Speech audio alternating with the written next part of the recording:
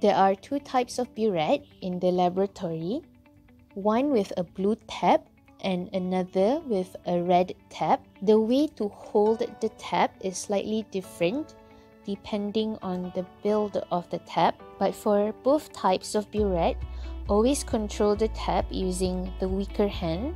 If you are right-handed, control the tab using your left hand, and if you are left-handed, control the tab using your right hand.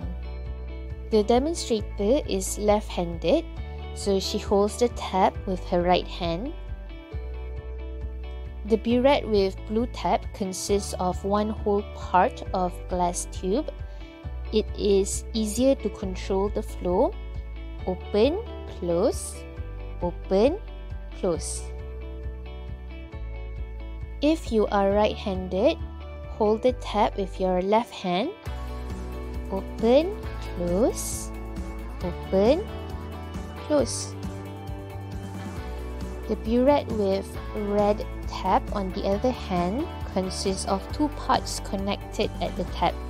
So the tab is held differently to avoid the tab from being dislocated during titration. Make sure the burette is in between your middle and index fingers.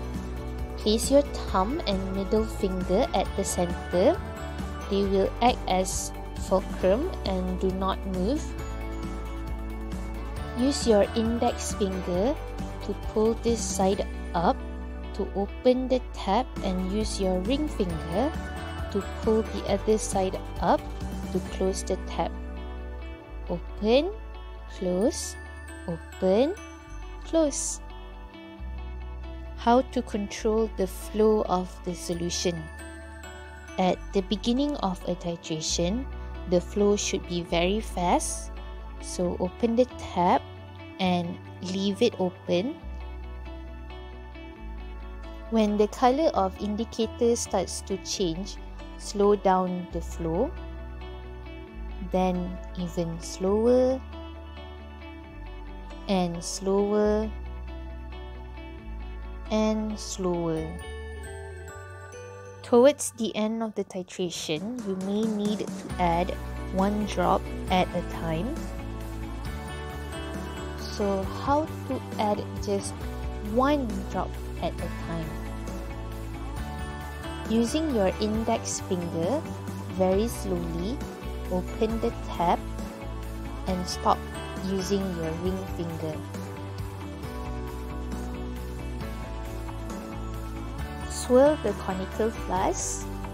The solution is still colorless, so you need to add another drop very slowly and stop. Swirl the conical flask. Still no color change.